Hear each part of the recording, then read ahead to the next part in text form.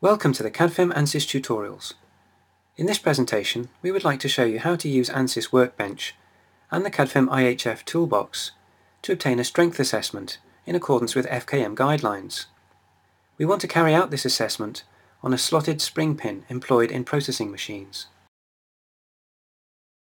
These slotted spring pins are subjected to tensile stresses on axis under symmetrical loading conditions. We therefore begin by using a corresponding geometry model, Pro-E in this case. We start ANSYS and we once again find ourselves in the Project Manager, which has already imported the geometry. Following that, we activate the Workbench FKM extension via the CADFEM IHF Extensions menu.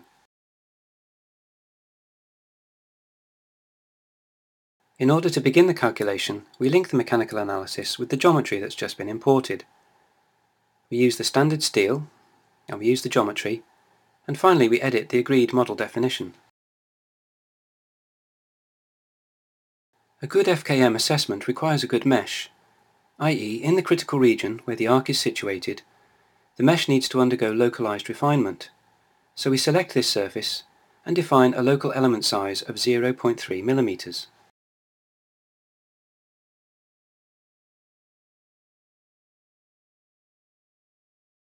We then select a mapped mesh. We check the mesh.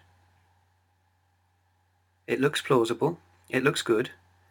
Now we can define the boundary conditions with corresponding symmetry across a frictionless support, and the surfaces across which, in the case of a frictionless support, the milling cutter is activated, and the same with the cone that has a frictionless support, which is designed to slide into its counterpart.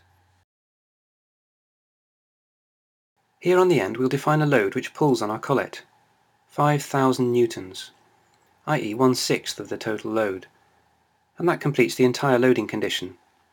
So we can now compile the results that will give us the deformation and stress, and we can start the analysis. Okay, now a plausibility check. We check deformation, preferably using the deformed model, and then we see that the component is elongated, as should be the case. And we can see that it slides along the surface of the cone.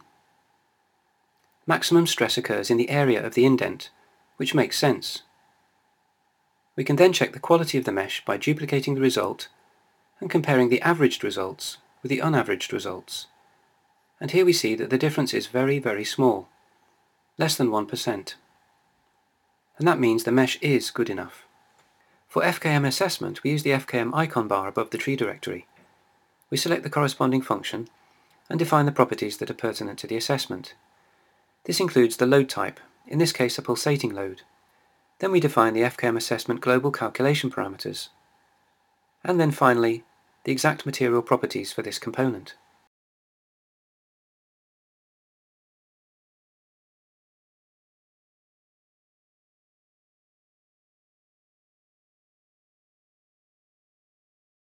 Then we activate the FKM result, and after a short time we get a 3D result showing the spatial division of the degree of utilization in accordance with the FKM guidelines.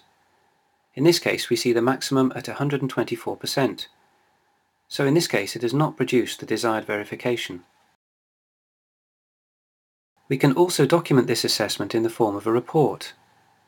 We activate the report function, select the relevant type, and within a very short time we get an auditable document which can be used for product documentation.